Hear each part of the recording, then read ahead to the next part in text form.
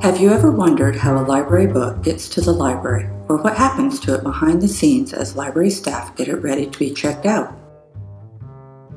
A typical library book is ordered by one of several librarians who select materials for the library's collection. Most books come from the warehouse of one of the large booksellers we purchase from.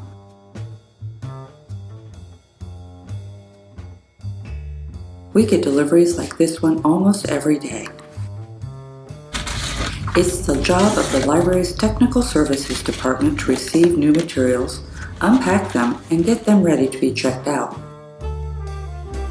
After a book is delivered, a library volunteer opens its box and ensures the contents of the box match the listing of what the librarian ordered. She'll also stick a barcode on each book.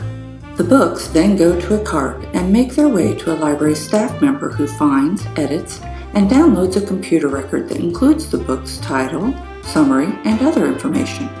This computer record is later imported to the library's computer system. These records, called MARC records, contain words and phrases, like an author's name, that allow library users to search the library's collection from the online catalog. The books are now in the library's computer system, but they still need labels and, sometimes, a cover. Another technical services staff member labels the books, and with books without covers, covers the labels with a special tape for protection. Some books we cover by hand. Others we cover using a machine called a colibri, which uses heat to seal a fitted plastic case around each book.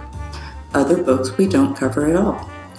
The books are now ready for the rough and tumble of going home with up to 100 different Johnston citizens before succumbing to wear and tear and being replaced or discarded, a process librarians call weeding. A borrower has requested this particular title to be held at the checkout desk. We open his account with the barcode on his library card, hand him his book, and get back to work that goes with checking out over 330,000 items each year.